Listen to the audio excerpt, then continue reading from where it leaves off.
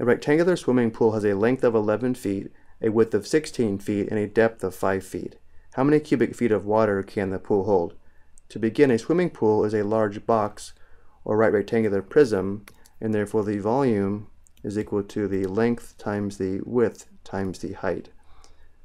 So for this first question, we are assuming we fill the pool all the way to the top, and therefore the volume is equal to 11 feet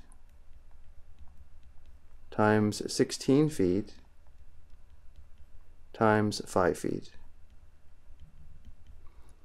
Notice how this gives us the units of cubic feet, and 11 times 16 times 5 is 880, and therefore the volume is 880 cubic feet. Next, the manufacturer suggests filling the pool to 95% capacity. How many cubic feet of water is this? To answer this question, we need to find 95% of 880 cubic feet.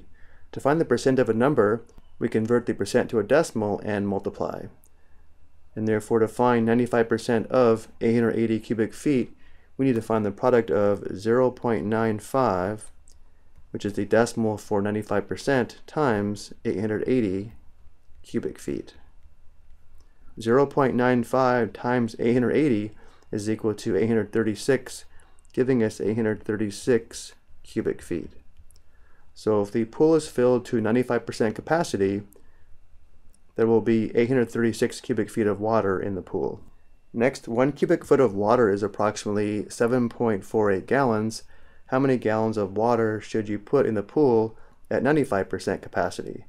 To answer this question, we need to figure out how many gallons there are in 836 cubic feet, because this is the amount of water in the pool at 95% capacity. So let's begin with 836 cubic feet as a fraction with the denominator of 1. Now we'll multiply by a unit fraction using the conversion. 1 cubic foot is approximately 7.48 gallons. For the unit fraction, because we have cubic feet in the numerator here, we need to have cubic feet in the denominator of the unit fraction so that the units of cubic feet will simplify out, leaving us with gallons. So we have gallons in the numerator and cubic feet in the denominator. And since 1 cubic foot is approximately 7.48 gallons, the unit fraction is 7.48 gallons over 1 cubic foot. Cubic feet divided by cubic feet simplify out, leaving us with the units of gallons. So the number of gallons is 836 times 7.48, which is 6,253.28. So at 95% capacity, the pool will hold approximately 6,253.28 gallons of water. And for the last question, a gallon of water weighs approximately 8.35 pounds. How many pounds of water are in the pool at 95% capacity? So we know at 95% capacity, we have this number of gallons of water. We need to convert this into pounds using the conversion provided. Let's begin with 6,253.28 gallons as a fraction with a denominator of 1.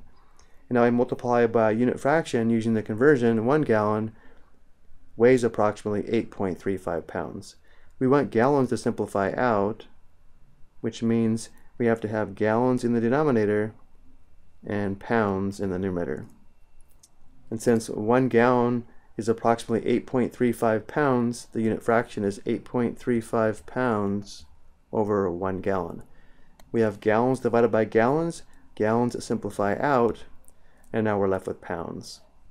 Going back to the calculator, we have 6,253.28 times 8.35, enter. Rounding to the hundredths place value, or 2 decimal places, we have approximately 52,214.89 pounds.